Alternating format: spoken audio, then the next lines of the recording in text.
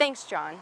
Just last night, we received a tip about an explosion and possible kidnapping here at Waldorf Dodge. When we arrived, we found the fire department leaving the scene and some wreckage that appears to be that of a Jeep of some sort that's still smoldering.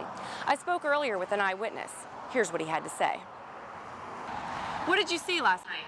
Yo, check it out. I was driving down the O1 highway last night, and all of a sudden I heard this big boom! And man, it scared the bejesus out of me. And I look over this way, and there's a big fireball in the sky, so I said, let me go check it out. What time was that? I think it was about midnight. Yeah, midnight.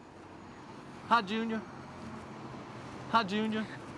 Did you see anything else? Yeah, when I pulled on up in here, the firemen and the popo, they was pulling something out of the vehicle, looked like a body. It was burned up so good bad, I didn't know if it was or not, but I think that's what it was. He was quite the character. He said something about a body in the wreckage, but I haven't confirmed that yet. I'll do some more research and get back to you on the 6 o'clock news report.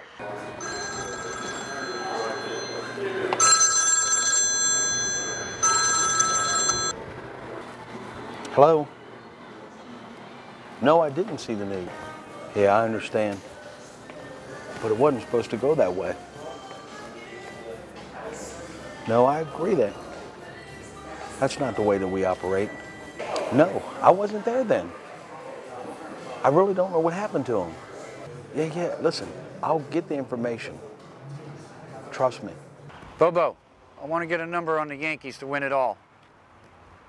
Yes, I know. Listen, not above me, but below me. I want 2 G's on the Yankees. I don't need a story. Hang on a second. Jimmy, this better be important. Yeah, it is important. Listen, we screwed up last night getting that formula. Yeah, I saw you on the news last night. I figured that was your handiwork. We lost the target and I lost a good man. How many times have I told you it's not all about muscle? Sometimes you gotta finesse it. I don't need a lecture. I just need some help.